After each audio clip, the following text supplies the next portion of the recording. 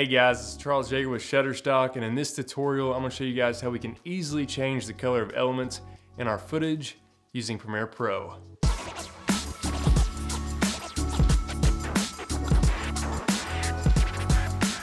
So we're going to look at how to use 3 different effects in Premiere Pro that will allow us to change the color of objects in our scene or completely change the entire color scheme of our footage.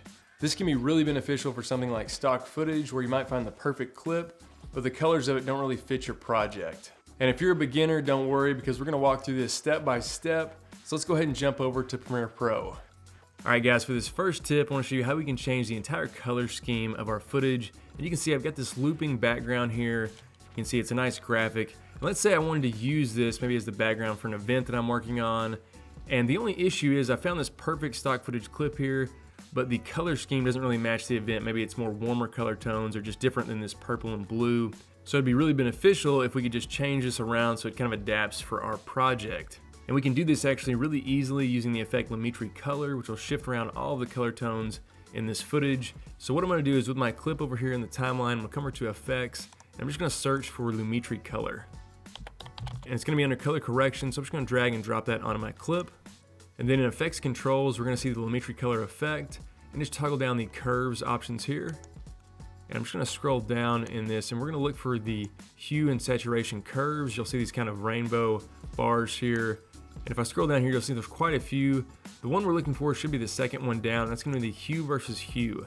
And if we actually just grab and move this bar around, it's gonna alter the color hues of everything on our footage. And you'll see what it does when I click and just drag this around. You can see all the color hues of our footage are changing. And so again, this allows us to really quickly and easily change kind of the appearance of our stock footage if we found a clip like this. So I can drag this down, you can see we're getting these nice warmer color tones here. And you can see how that works. And now this may be adapted perfectly for whatever project that we were wanting to use this for. Another example would be, let me go ahead and show you this other clip over here in the timeline. You can see it's kind of like a technology computer background here. And from default, the color portions of the video are blue. But again, we can do this same trick to this footage. So I'm gonna select the clip and I'll just drag and drop Lumetri Color onto it.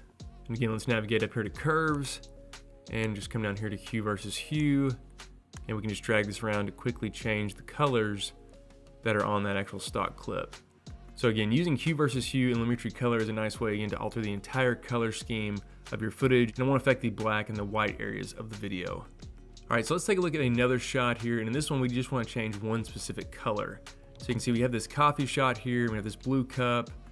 And let's say we want to use this in a project for a coffee shop that we're working with, but unfortunately their colors are actually red, not blue.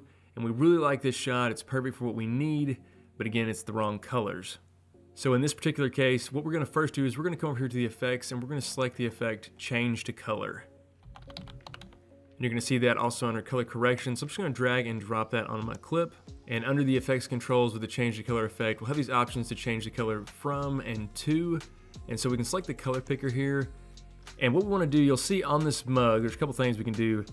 We can see we have a darker kind of blue area, mid-tones, and then the kind of highlights of the blue cup. We wanna select in the mid-tones because that's gonna give us a nice base range. But before you actually click, if you actually hold Control or Command on a Mac, you'll see it actually makes the color picker a little bigger. I'll zoom in there so you can see that. But you wanna be holding Control or Command whenever you click. And I'll do that now. And what that's gonna do, it's gonna actually sample more colors, kind of a range of that blue.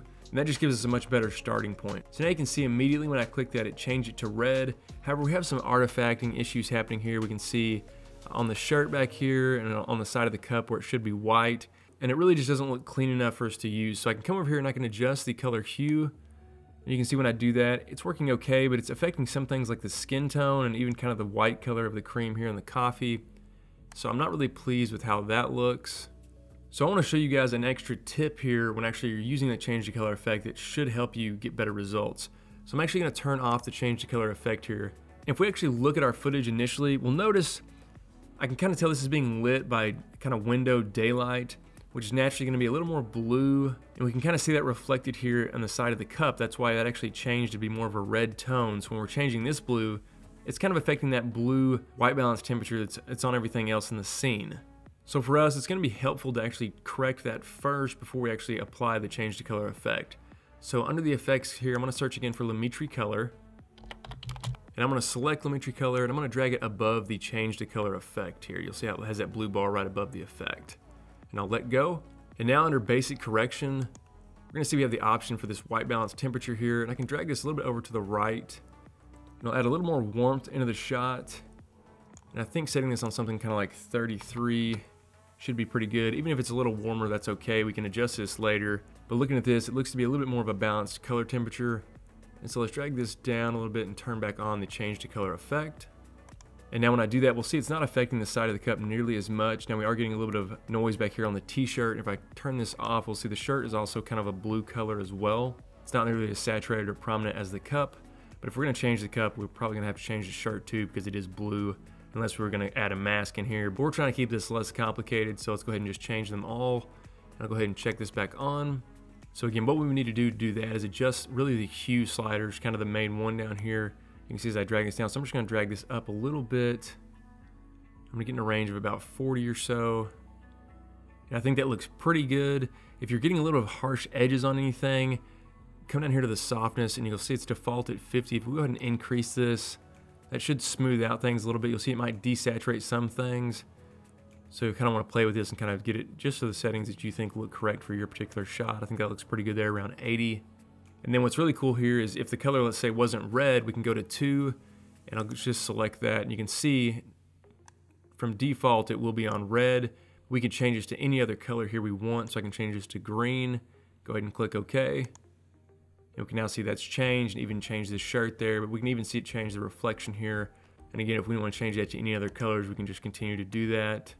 Let's say we want maybe to be a darker blue, and you can see how that'll update really quickly. So again, use Lumetri Color in conjunction with the change to color effect to help you kind of refine it and get better results. All right guys, so the last effect I want to show you here is very similar to change to color, but it's actually just called leave color. And it's just going to leave one color in our scene and make everything else black and white. So you can see we have this shot of this cleanup crew, and they have these very blue colored shirts. And if we want this to be kind of more like for a commercial or maybe a stylized documentary, we can apply this effect to this clip, which will kind of differentiate it a little bit more, or maybe match the theme of whatever project we're working with. So let's go over to the effects and just search leave color. And I'm just going to drag and drop that effect onto our clip. And you can see it's very similar to change to color in the sense of how the controls look. And we're going to select this color to leave. So we'll select the color picker, and again, make sure you hold Control or Command as you click. It'll make that color picker a little bit bigger. So once I've clicked that, we'll notice nothing has really changed, but we need to go over to Amount to Decolor, and we can increase this. And if I pull this all the way over to 100%, we'll see it's now everything's gone black and white except for those shirt colors. Now, unfortunately, from the default, the effect isn't perfect. If I actually zoom this into 100%, we can kind of see some artifacting here on the edges of the shirt and the trash bags there. So we need to smooth this out, and it's kind of a fine balancing act between tolerance and edge softness. So you can see when I increase the edge softness here, if I just pull this up, it starts to smooth everything out. But if I increase it too much, it'll actually bring in the other colors from the scene, as you can see. So you want to balance this with the tolerance level. What I've found is actually interesting that you can try is just set the tolerance really low, and then basically just use the edge softness kind of as your main adjustment. So I'm just going to fit this back so we can see everything. And you can see having the edge softness here be at around 13 or 15 for this shot seems to be working pretty well. You can see it's just leaving that blue color. And again, it's just a nice quick way you can create a stylized look and maybe add another dimension to some stock footage you're working with. Now, kind of as a bonus, after you've applied the leave color effect and you've got it fine-tuned, let's say you want to change the color now. Well, that's really easy. Again, we can just come over here to Lumetri Color, and I'm just going to apply that to our shot. And if we come back down to the curves and then go back down here to hue versus hue, now because we only have one color in our scene, we can just drag and move this hue slider around, and you'll see it's just changing the colors of the shirts in the shot. All right guys, hopefully you enjoyed this tutorial, and if you did, give us a like, and make sure you check out all the other tutorials we have available on the Shutterstock channel. And if you have any tutorial requests, let us know in the comments. I'll catch you guys on the next one.